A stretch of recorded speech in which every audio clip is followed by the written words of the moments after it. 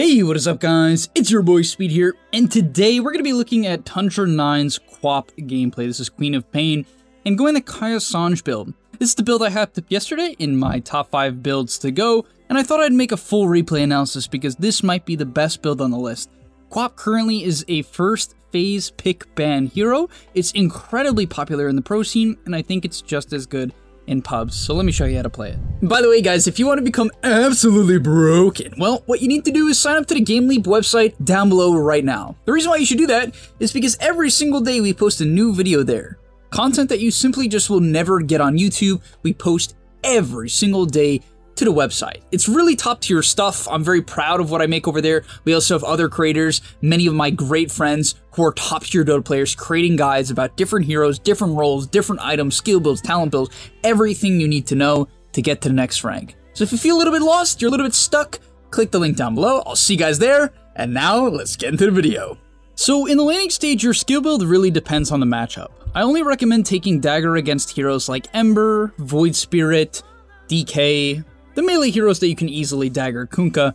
Other than that, I think Scream of Pain is a much better ability for the laning stage. You should use it to secure range creeps, shove in the lane, and so on. However, you can see against a melee hero like DK, 9 is putting a huge emphasis on putting pressure and spamming the dagger, and you can do the same. One thing to note is that 9 is almost completely out of mana. In fact, he's basically completely out of mana at the 3-minute mark. This is something you guys should consider because a lot of the time people just undercast spells on a hero like QoP because they're so focused on getting off, a good dagger that they never use Scream of Pain for creeps. He's 15-3 right now on the CS charts. He's beating the DK slightly, and that's good because generally DK actually does quite well against QoP when it comes to last hitting due to Dragon's Breath. Next, one thing to understand about QoP's dagger is it heals now. A lot of people don't know that. It was a change fairly recently. It heals. Every single time it ticks, it heals. Now, the biggest thing to understand about QoP is her level 3 spike. When Dagger hits level 3, the ability naturally doubles in everything. It doubles in initial damage, damage per tick, almost movement speed slow, and heal. So, when you hit level 3, make sure you spam your Dagger as much as humanly possible. Next up, let's get into item build. So, you're going to see he goes for a very heavy stat build, and this is for a very simple but important reason. You want to play this hero primarily around winning mid and shoving in the mid lane. You'll see here he's even comfortable blinking on the DK, throwing out a dagger, throwing out a scream, and harassing him. And that's because he knows he has a full bottle, eventually we'll have bottle charges from bounty runes, his teammates can TP mid, he's got 2 knolls, a raindrop, he's got everything you want, like literally. He's got everything you could possibly want. And the main gist of this hero is to get very high CS, shove out the mid lane, shove the small camp. Then, you can eventually TP if the enemy team overextends. Boom. What do we see here? Honestly, I'm not a huge fan of this TP. I don't even know if this works out. Looks like he's just going to go for a Blink Sonic Wave play, clean up the kill. But be very careful about TPing on this low of mana. Reason being is when the gank ends, you're going to be low on resources. But either way, he'll probably just commit for the Sand King. We'll see if he gets him. Well, Sand King actually saw it coming. Stayed in the Sandstorm. Damn. Great play by the Sand King. Collapse God.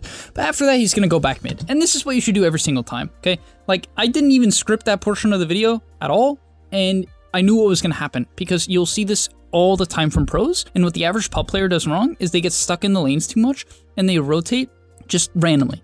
Don't make your rotations random. Make sure the enemy team is committing on one of your teammates, right? Make sure the enemy team is diving or taking a fight, because when they're doing that, they don't, even pros won't have the awareness to say, oh, QoP's gonna TP, most of the time. Sometimes they do. The Sand King sort of did there, but hopefully that makes sense. Those are the best plays for QoP, and she's really good at, counter-initiating.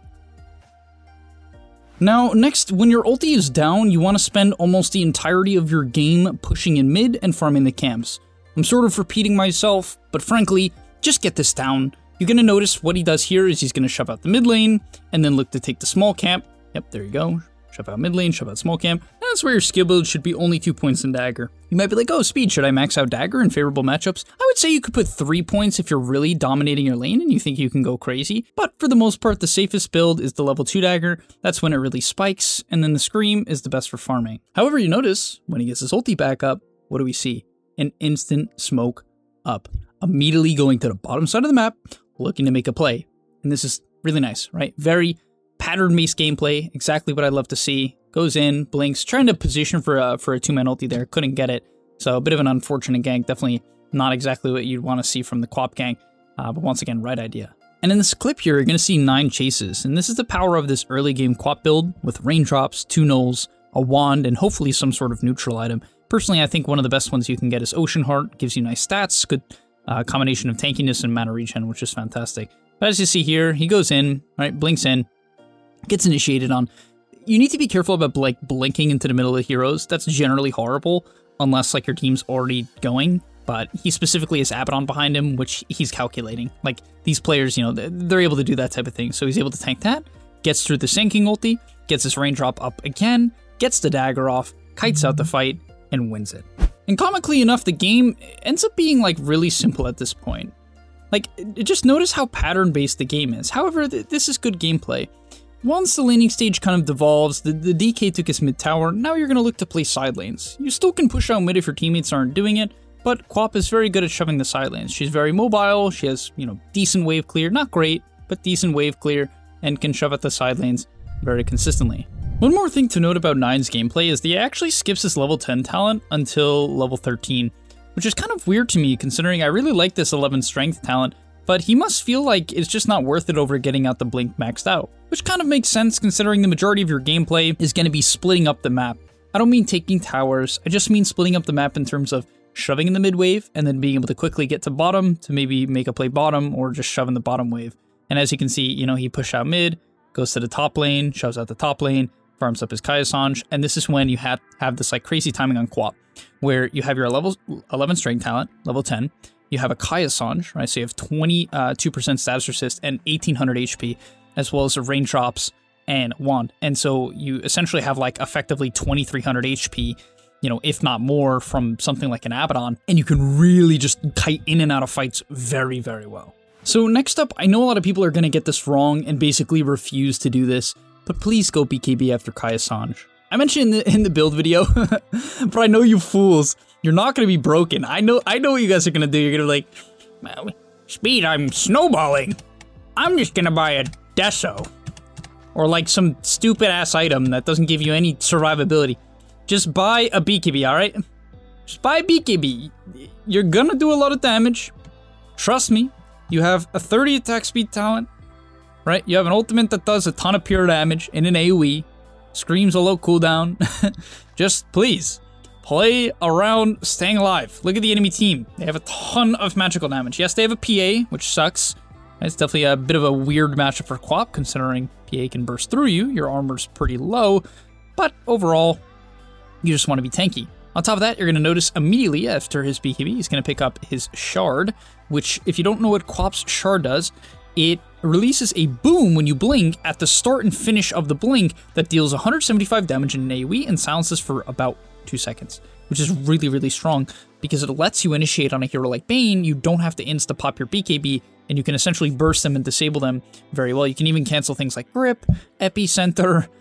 So many abilities. It's pretty nuts what you can do with this Shard. On top of that, it also lets you one-shot waves. Alright, now you're going to see a really good example of how good this build is. Basically, his whole team is dead, and yet they still make a play. They jump to PA, they buy back on the Nyx, they're able to kill off the PA, and you can see he can confidently blink in here just because of his items, right? He even has another shawl, kind of just doubling down on this magical damage, right? But as the fight breaks out, waits for the ink spell to end, goes in, daggers up the Sand King, use the blink, double silence, good damage onto the Sand King, scream to finish him off.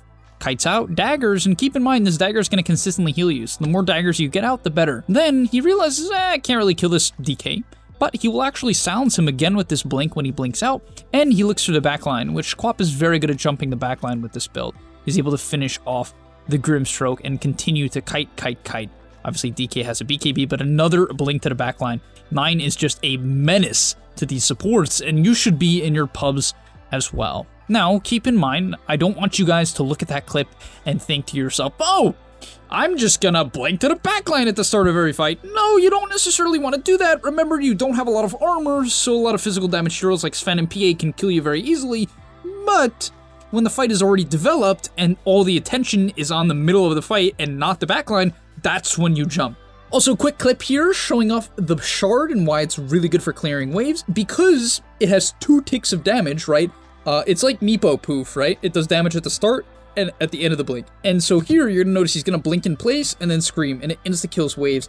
Then insta-killing waves is a great way to flash farm. It's also kind of just the best way to stay safe when split pushing, because the less time you have to show, the better. And you'll notice he's also going to take the 120 Scream of Pain damage. This is so you can blink on waves without having to like blink in place. You can blink on waves and one-shot the waves as well. You can see a huge priority on just shoving out waves, and that's what this build does best because you're ridiculously tanky. He's even going a Linken's next. You can see completely doubling down on the idea of just getting in these waves and farming it up, and you scale incredibly well as doing just a lot of damage in fights purely just through your damage. But oh, the Aegis steal. Let's take a look at this. So teamfight breaks out. Let's watch the execution. Primarily just looking to steal Aegis here, obviously. Ulti does a lot of damage to Roche, so he steals that up, gets the kill onto the PA, jumps the backline. Huge silence on the 3 heroes. My god. The disruption coming out. And you can see they don't want to go on him. I mean, even if he didn't have Aegis, they still wouldn't want to go on him. Just terrorizing the backline, and they win the fight. I also love Tundra's draft because I think Doom and Razor are nice heroes that can follow up the Quap. They're pretty high DPS tanky heroes, and this like triple tanky high DPS core lineup is really nice. So I really like Tundra's draft. They're also making good plays, to be honest. One more thing to consider as we watch him jump onto the high ground here is you can use your ulti to protect yourself. I think it's an important tip because a lot of people who play co-op will just forget about this. It's going to happen all the time where you blink in, you blink too far, and you're like, oh shoot, I need to protect myself. The ulti pushes people back, right? And so against the PA here, he can ulti him, and it completely prevents PA from hitting her. It's a really far distance. Like, you think it's like a little bit? No, if they're close to you, it just shoves them back like across the map. I mean, my god. It unironically shoves the PA super far back, cleans him up. He's still alive, right? Even if he didn't have Aegis, he would still be alive, looking to jump the backline. 2-man silence there, and oh my god, like look, it's ridiculous. Obviously, he wouldn't have gone back in without the Aegis, but the survivability you have on this hero is insane. On top of that, one of the most ridiculous aspects of Quap is the late game double Linken's. It's just stupid. The enemy team is mostly single target spells, right? Sanking Stun, Grim Bug, DK Stun, both of PA spells, Nightmare, Grip. He has 2 Linken's now. 2, right? Because your level 25 talent gives you another Linken's. Now, obviously, if they don't have like a bunch of single target spells that threaten you and you're dying to Black Hole, you should take Blink cooldown. But in general, man, this timing is insane.